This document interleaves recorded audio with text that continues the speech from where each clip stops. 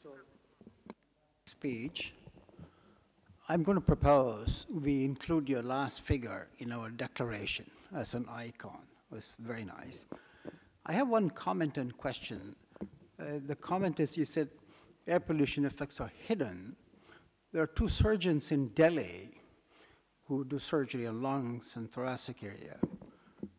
Just by looking at the lung, they know who is living in Delhi. Apparently, they're the darkest. And they have documented it. So it is visible, at least to surgeons. I want to ask you, given your expertise on the impacts of air pollution on cognitive functions, we heard from John Samet yesterday about a study which saying it could cause dementia, at least in the older population. And there was a study done by an Italian group. They followed school children. And those who were living in the polluted cities apparently had a lower IQ than those who are living in rural areas. It was a study which was followed, they followed this group for about 10 years. So can you comment on our knowledge on air pollution and cognitive functions? To the first comment,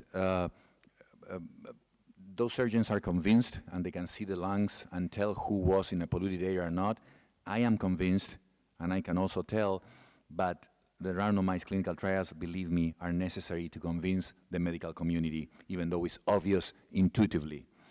Regarding to the second point, since the Lead Act prohibition was implemented in the United States in 19, I think, there are many Americans here can tell me 70 or 80, lead has decreased by 90%, and IQ in children has increased 2 to 5 points in the United States because of the lack of lead. So there is definitely an impact on cognition. But I can tell you more about what you said. Cognition alterations are very closely related, of course, to Alzheimer's disease, cognitive declination. And in the last very few years, 3 to 5, I would say, there are strong data supporting a correlation between vascular disease or circulation to the brain and Alzheimer's disease. It's not that circulation causes Alzheimer's, but it precipitates, it accelerates Alzheimer's disease.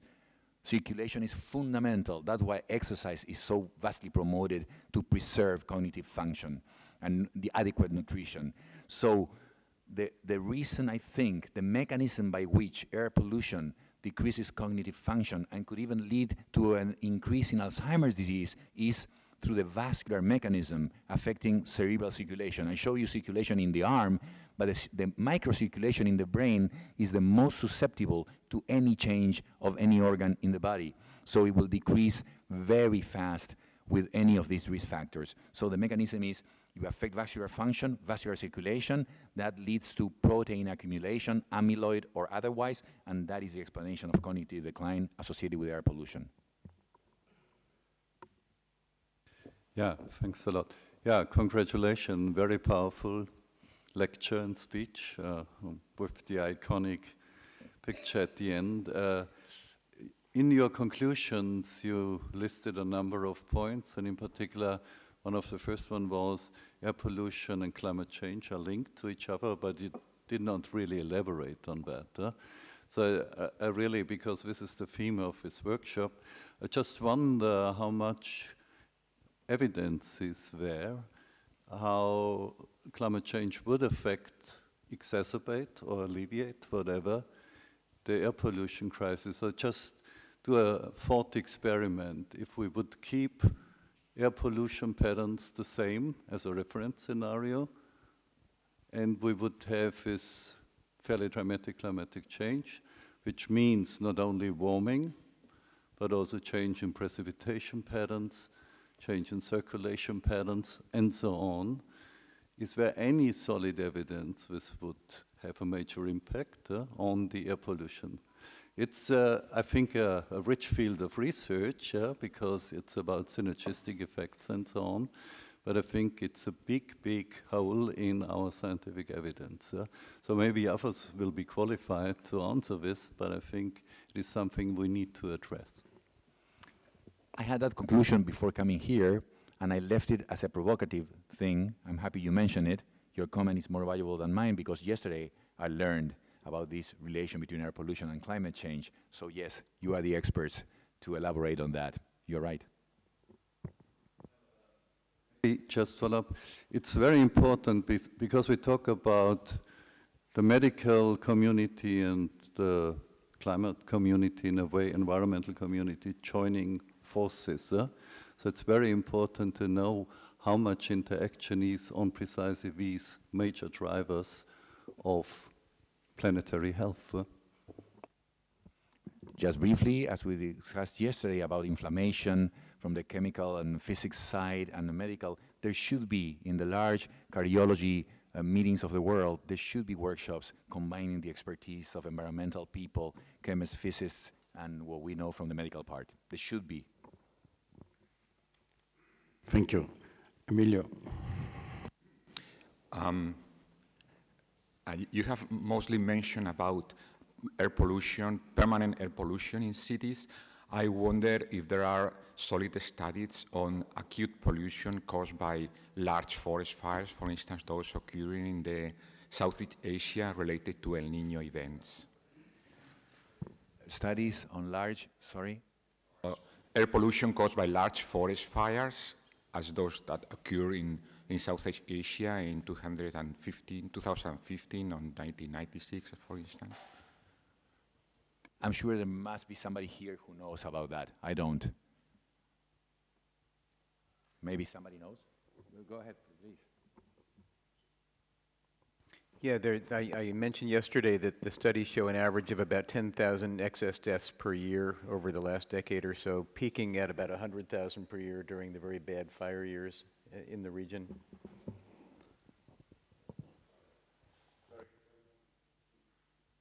Okay, thank you.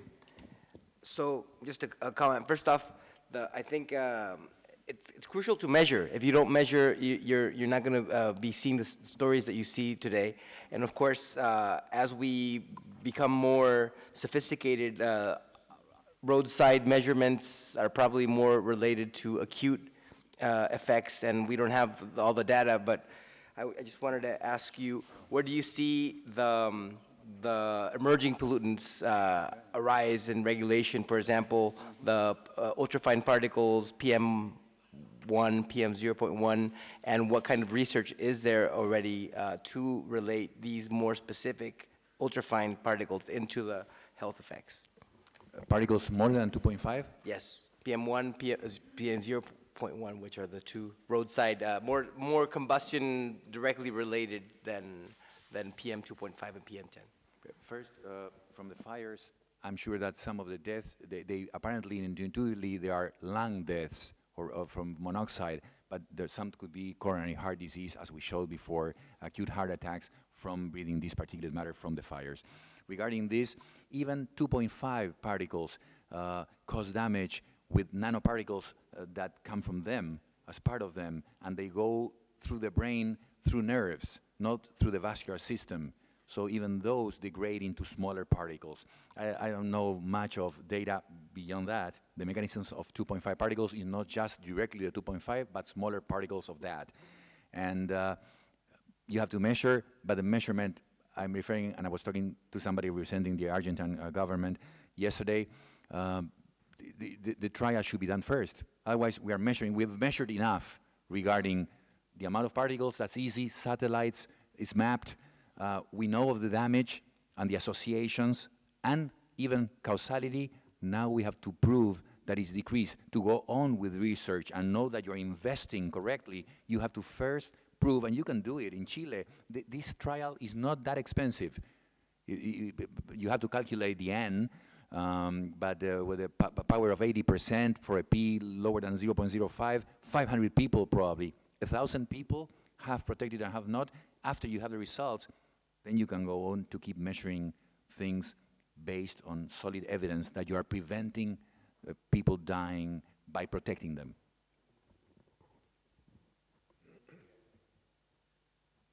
Congratulations for a fantastic presentation.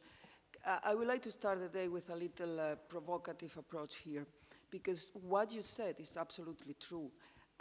Air pollution is not yet recognized in the non-communicable diseases global plan of action. And this is something that we need to learn and take a good lesson there and see how can we change that dramatically, because somehow we are part of the problem.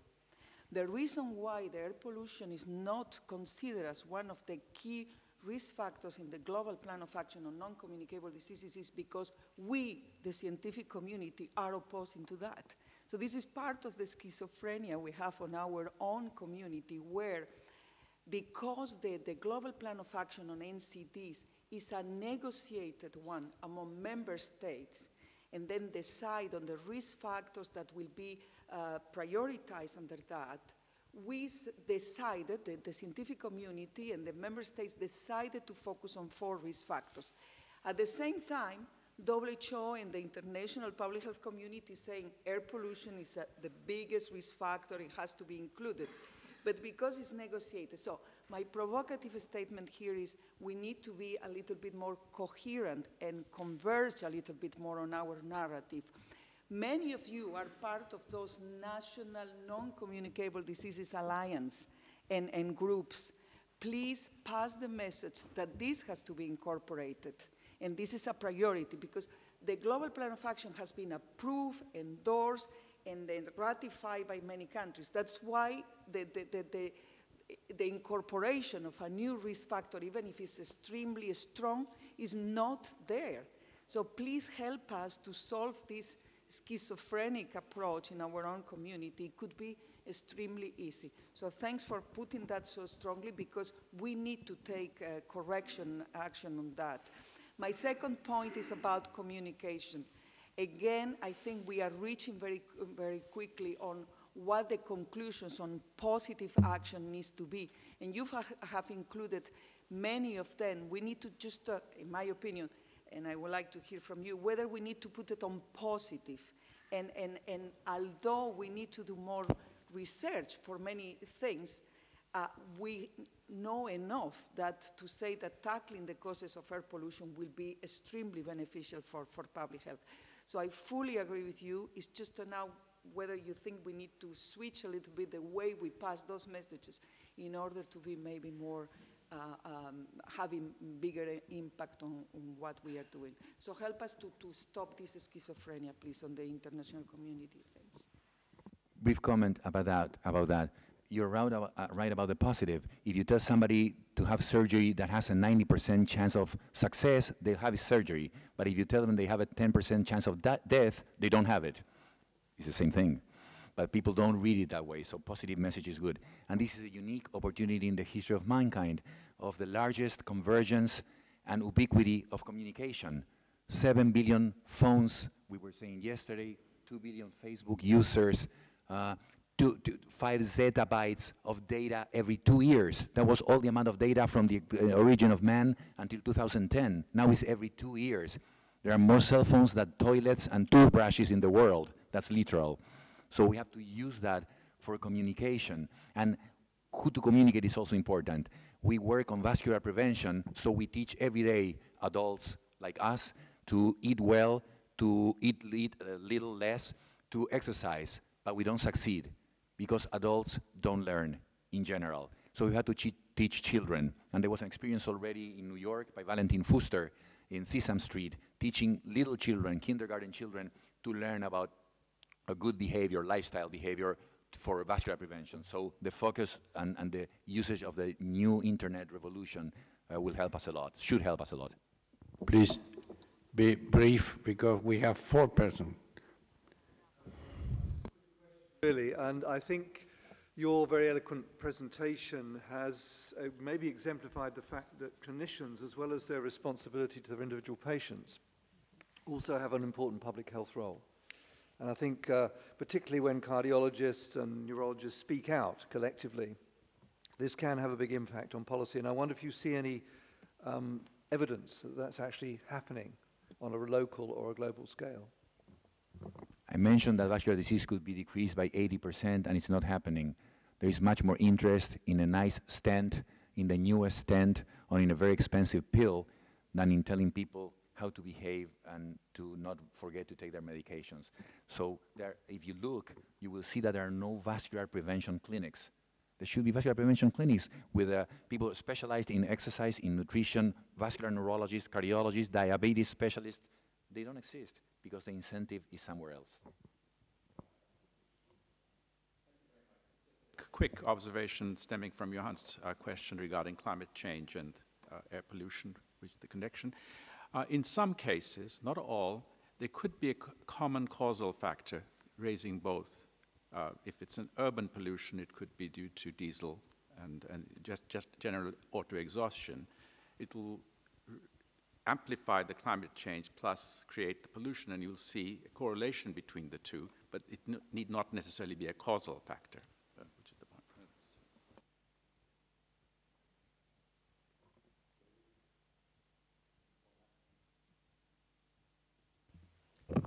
I think one of the elephants in the room is the pharmaceutical industry. The pharmaceutical industry, at least in the United States of America, has convinced people that cardiovascular disease, dementia, and so on is a cholesterol-driven disease, when it's really a disease of oxidative stress, and it's not at all treated with cholesterol-lowering medication. So again, it comes back to the concept of education, that we're not providing the right information to consumers or to our health clinicians. This morning, I read a paper, it was just published, showing that people with chest pain do not benefit from having a stent placed. But everybody that has pain in the chest has a stent placed. And even people without pain, if they are found to have a narrow artery, they will have a stent placed. So the pharmaceutical industry spends $250 million per year in lobbying for Washington. So it's difficult to change that.